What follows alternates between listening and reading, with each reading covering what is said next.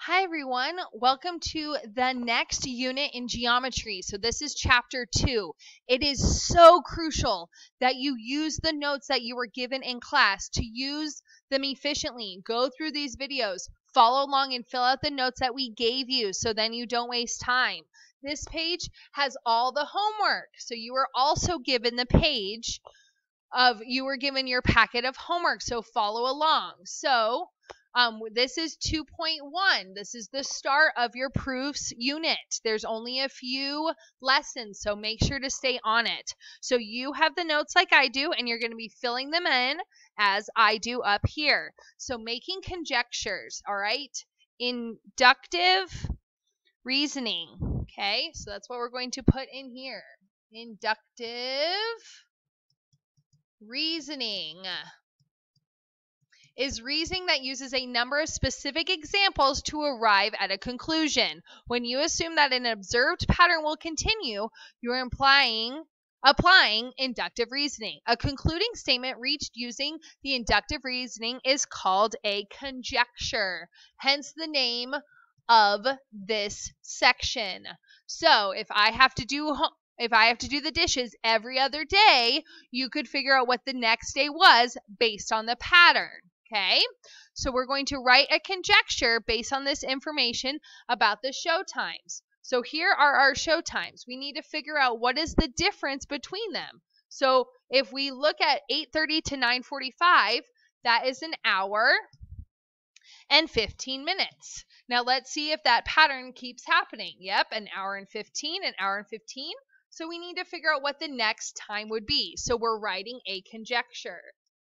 Okay, so if we follow this pattern of 1 hour and 15 minutes from 12:15, the next show time would be 1:30 p.m. So that would be our conjecture.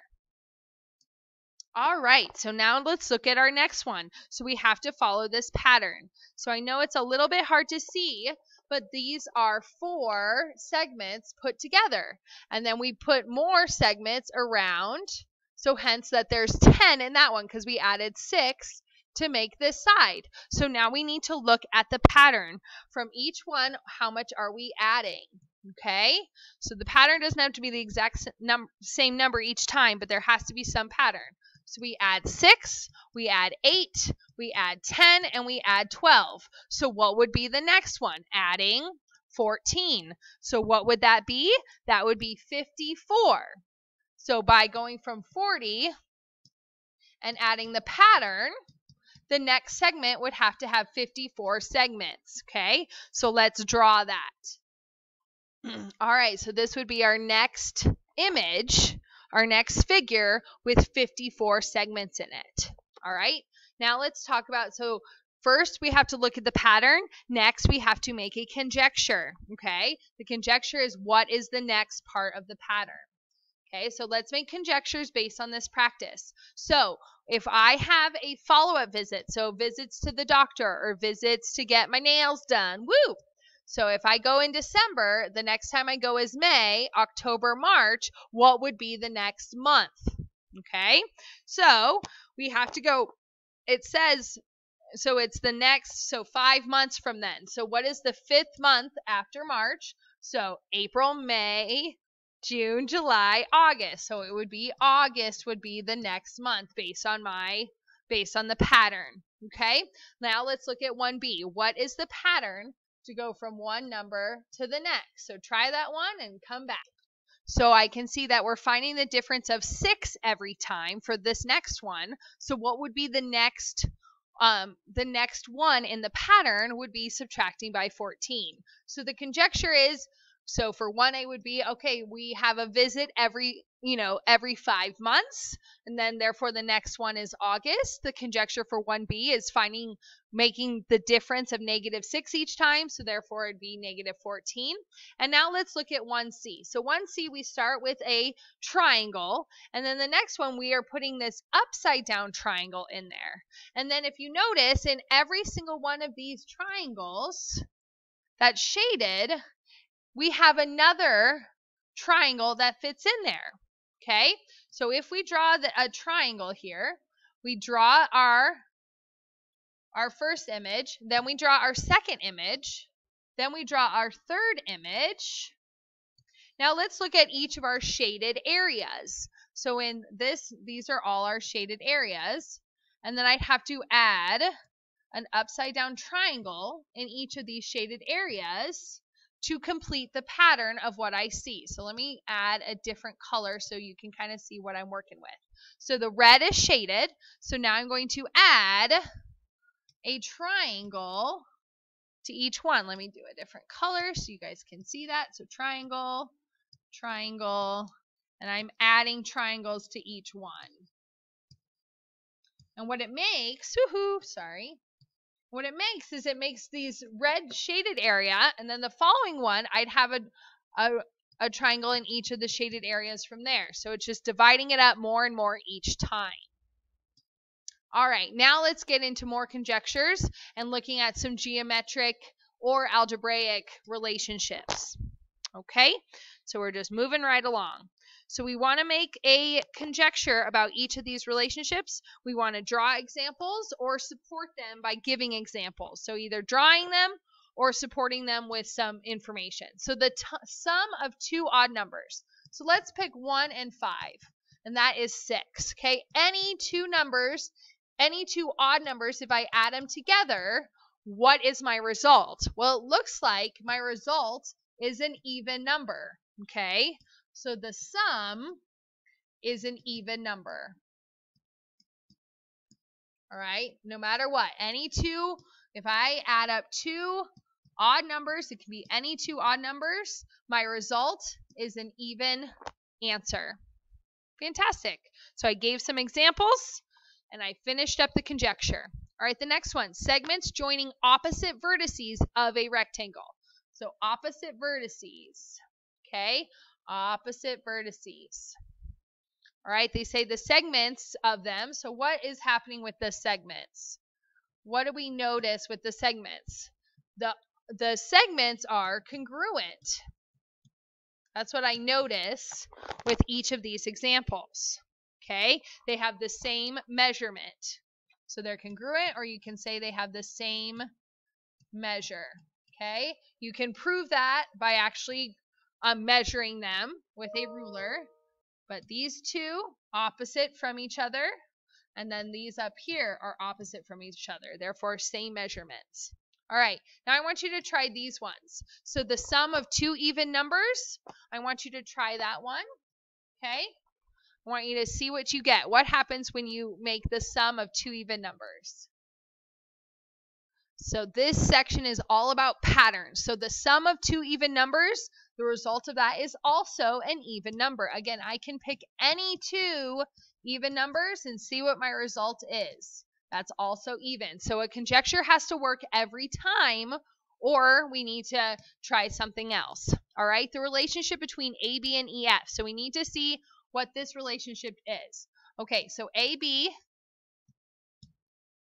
okay, is congruent to CD. So I can put little dashes for both of them, so then you know. Okay, and then CD and EF are also congruent. So if these two are congruent and these two are congruent, therefore AB and EF also have to be congruent. Okay, so AB is also equal to EF because all of them are the same. So I showed it using proof that all the segments are working. All right, the sum of squares of two consecutive natural numbers. Whew. Okay, so the sum of squares. So if I have 1 squared and I have 2 squared, it says consecutive. So it has to be the next ones. All right, so 1 squared and 2 squared, I have to figure out what that answer is. Or 3 squared and 4 squared. Okay, so, and it said the sum, so I got to add them together. So I have 1 squared, which is 1, and 2 squared is 4, so that answer is 5. 3 squared is 9, 4 squared is 16, and that's 25. Okay, so my answers look like to be odd numbers, and you could keep giving other examples, but you need to show proof. It's like showing your work. When you make a conjecture, you got to show work somehow, giving examples, drawing images, going from there. All right, so now this is talking about data. So in the video, there's some color. If you want to add color to yours, you feel free to. So we have to make a statistical graph, which they already made, okay? So making a statistical graph that best displays the data. If you notice, they had the information on here. They have the month, and they have the number of customers. They have the data on here. So now we have to make a conjecture based on what the owner wants. The owner wants to see if they need to have more servers. Is there more business on weekends? Okay, so the total doesn't really help us out. Okay, but let's look at Friday, Saturday, and Sunday. So if you notice, Friday's the bottom one. Friday is the bottom one, and Saturday and Sunday pretty much had the same amount of customers coming both days. So make a conjecture. Yes, you need to have more servers because on Friday and Saturday, most business is on the weekends, so we need to increase the amount of servers. So then you make sure that people aren't waiting too long. Okay, so most business on the weekends, because if it's the total is up there, most of your business is happening right here. Okay, so therefore increase the number of servers. So can you look at data and answer conjectures? Can you look at different kinds of information to get to a conjecture? All right, this is our favorite thing to do. Let's look at the opposite. All right, so now we're talking about a counterexample, which means prove me wrong. Okay? So in all cases, it has to be proven that it works. If it doesn't work sometime, then the conjecture doesn't work, okay? It's a false statement. So if you can prove that something is wrong, therefore it can't be a conjecture. So if n is a real number, then n squared is greater than n. All right, well, let's see. 2 squared is greater than 2. Yes, 4 is greater than 2. So that works for this one. But it has to work every single time. Well, I know one example that this doesn't work. 1 squared is greater than 1. 1 squared is 1. That is not greater than 1. Therefore, that's a counterexample. Therefore, that conjecture is false. Okay? All right. If JK and KL are equal, then K is the midpoint of JL. So is K on this line? It is not. So therefore, it cannot be the midpoint. Okay? K is not collinear with points J and L. Therefore, it can't be the midpoint. All right, so here's more guided practice of counterexamples. If n is a real number, then negative n is a negative number. All right, so we have to prove that. So n is a real number. So let's say that n equals negative 5. Okay, let's say then negative n is a negative number. All right, so I have negative, and negative n is negative 5. So I'm going to plug in that negative 5. And 2 negatives make a positive 5. Therefore, this is wrong. Your answer was a positive answer, not a negative. Therefore, that is false statement. That's a false conjecture. All right. ABC is congruent to DBE. Then ABC and DBE are vertical angles. All right. So we have to give an example of how this is not always true. Conjecture always has to be true. Okay. So So let's have B be the inside. So I have A, B, C. And then I'm going to have D on this line also. D, B, E. Those are not vertical angles, but they're congruent. And they can add up to 90 degrees. So that's an example of them not being vertical. Remember, vertical angles would be across away from each other. But not every time are congruent angles vertical. All right, so that was the end of our notes. So please make sure you complete the homework. The homework is on this first page. Okay, and look at your homework packet and complete that. Please ask questions in class to your teachers if you have any questions on this section. Have a great day.